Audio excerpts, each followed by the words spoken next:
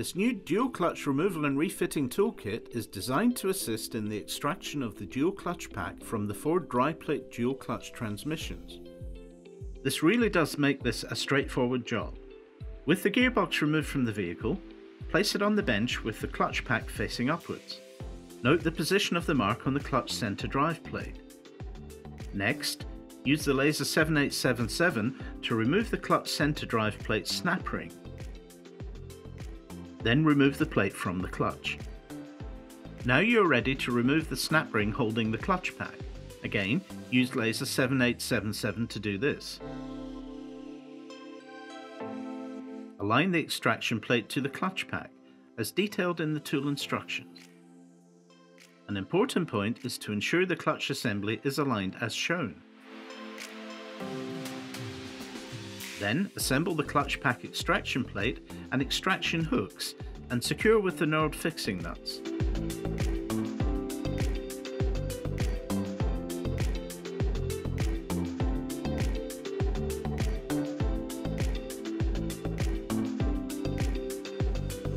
Always remember to lubricate the force screw with molybdenum disulfide grease.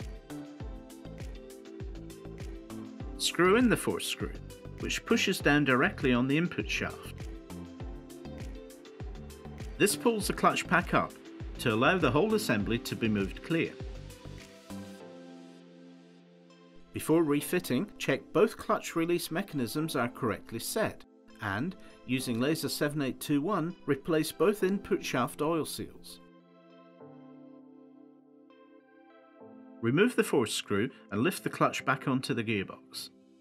If you're fitting a new clutch, attach the extraction tool to the clutch, as it's easier to lift with the tool still attached.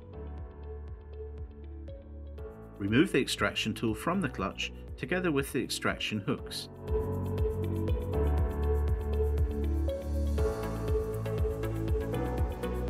Now we can assemble the insertion bridge. Again, follow the instructions included with the tool.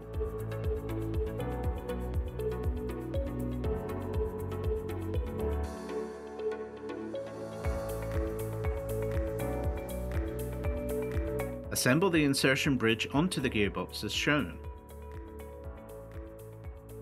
Again, ensure the force screw has a sufficient amount of grease before fitting it into the insertion bridge.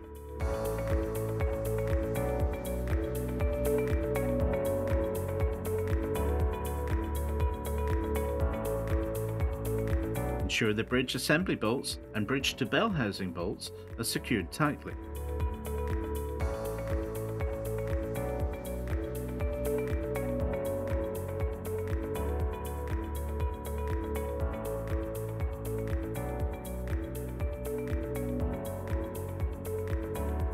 Now screw down the clutch assembly until the top of the snap ring groove is visible.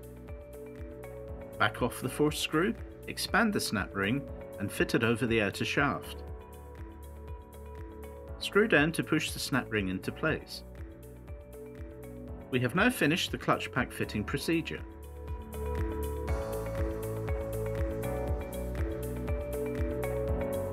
Remove the insertion bridge to allow assembly of the remaining clutch parts.